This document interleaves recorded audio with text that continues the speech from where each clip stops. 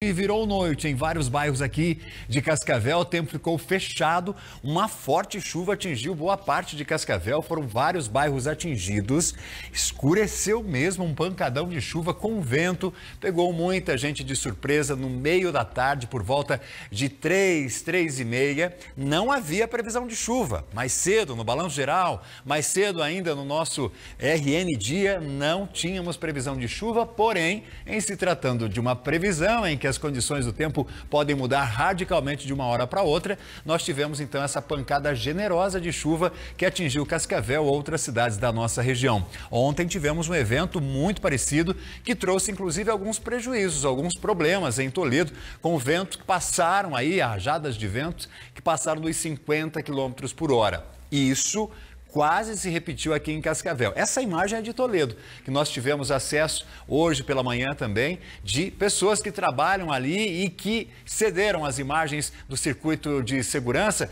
Dá para ver que, inclusive, a própria câmera na gravação apresenta problema por conta do vento. O capô de 2 veículos, foi levantado com a força das rajadas de vento que atingiram Toledo. Isso ontem à tarde. E hoje, para surpresa de quem vive em Cascavel ou estava aqui na nossa cidade, também um evento de chuva. Aliás, daqui a pouco nós vamos trazer os detalhes da previsão do tempo para você ao longo do nosso fim de semana e contar com um pouco mais de riqueza nesses detalhes o que aconteceu por aqui. Aguenta lá que o nosso Cidade Alerta está só começando.